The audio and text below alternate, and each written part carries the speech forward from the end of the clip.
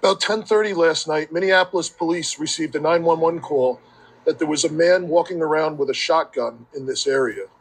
Officers responded, canvassed the area, but were unable to locate that individual.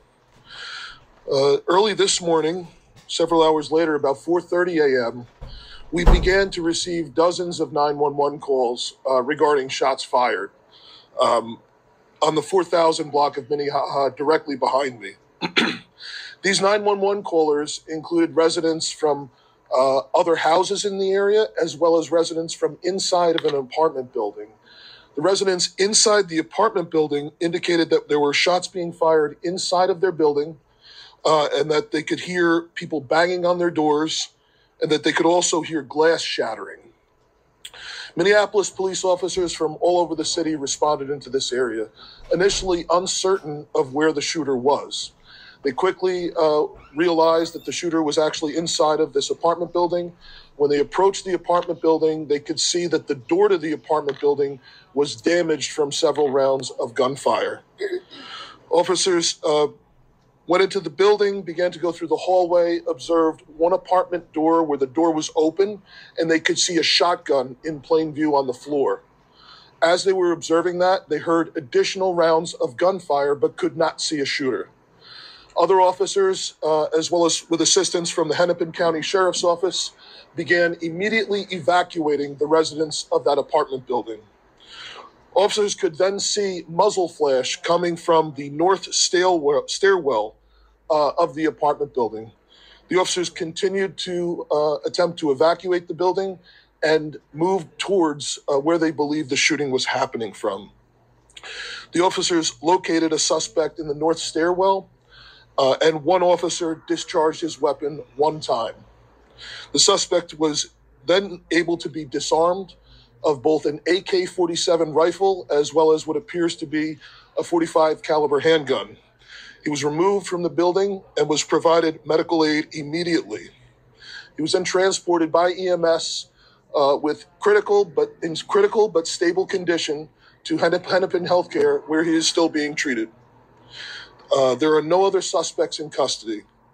The officers continued to search the apartment building as well as the residences in the area.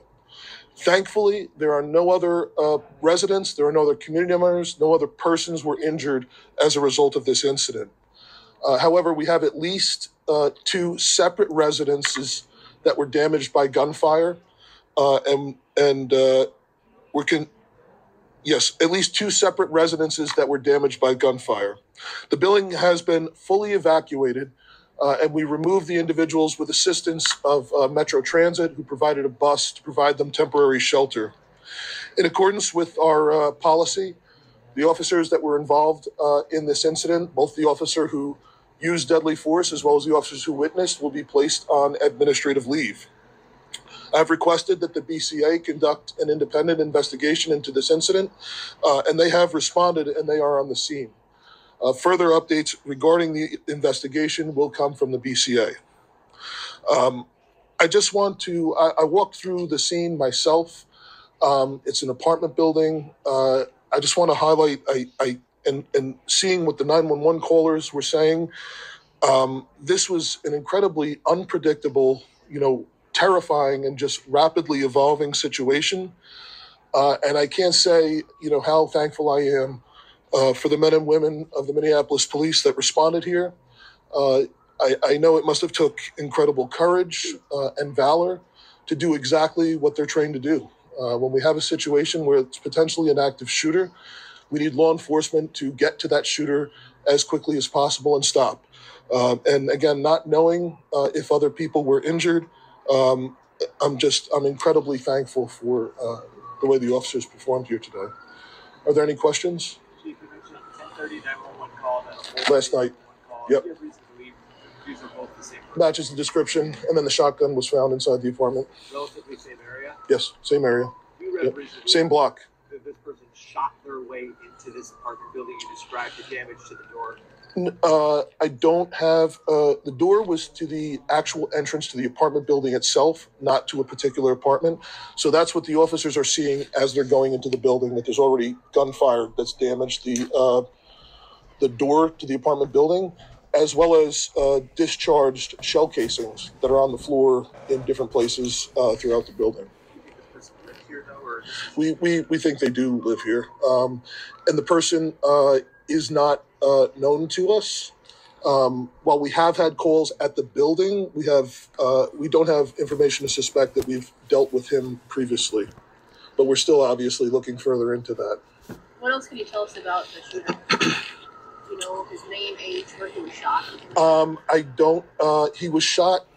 He was shot in the jaw, I believe. And as I said, he is in critical but stable condition. He's expected to survive. Beyond that, I don't believe he has any family that was here with him, and that's really all the information I have. Okay. Yeah. I mean, what the heck? You just go in and start shooting?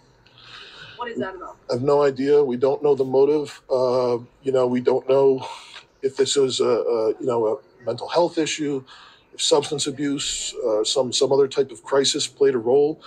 As of right now, we have no idea what the motive could be. I could tell you, he also had a backpack with him while he was shooting, as well as several additional magazines of ammunition. It was very concerning to me. We actually had the bomb squad come out to check the backpack because I was concerned it could be a booby trap for first responders. But thankfully that was cleared. It was found there was additional magazines, additional ammunition inside of it. He was also wearing a military style, I guess you would say, flak jacket. So not a ballistic vest, but something like the Army would wear with, something similar to this that you could put equipment on and magazines for ammunition, that type of thing. And no one was hurt? Thank God. I mean, no. How is that even possible? Thank God no one was hurt.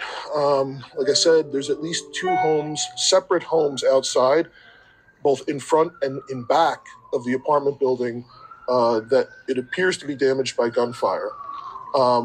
Beyond that, we haven't fully checked, the apartment complex itself, but we know we have checked the building just to ensure that there isn't anybody in need of medical aid. So. And forgive me if you said this already, but do you know how many shots he fired? I don't know how many shots.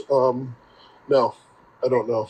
Yeah. Just to clarify, you said when you eventually got to this person, on their person they had that AK-47 Yes. rifle and then a .45 caliber handgun. Yes. And then there was We believe they were firing from that AK-47 rifle that matches the shell casings on the ground. But in addition, he also had what appears to be a .45 caliber pistol on him also. You mentioned a third rifle potentially on the ground. A shotgun that was visible on the floor of the apartment where the door was open.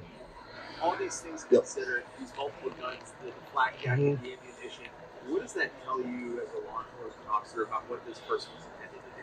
Well, our officers, especially while they're hearing gunfire and the 911 calls keep coming in saying there's people shooting, there's glass breaking, there's people banging on our doors, that's terrifying. And our training for our officers, has evolved to deal with the problem of active shooters, right? We're going into a building, an apartment building, shots are being fired, people are saying there's somebody banging on my door, there's glass breaking. For officers, we need our officers to, as quickly as possible, get to the person that's shooting and stop the threat to human life that's there. And like I said, they're dealing with limited and at times information that sounds confusing as it's coming in from 911. But I'm incredibly thankful that they performed as heroically as they did, that they were able to stop this before anyone was hurt. I have no idea what this motive could have been for this person, but it's just I'm just thankful that everyone's okay.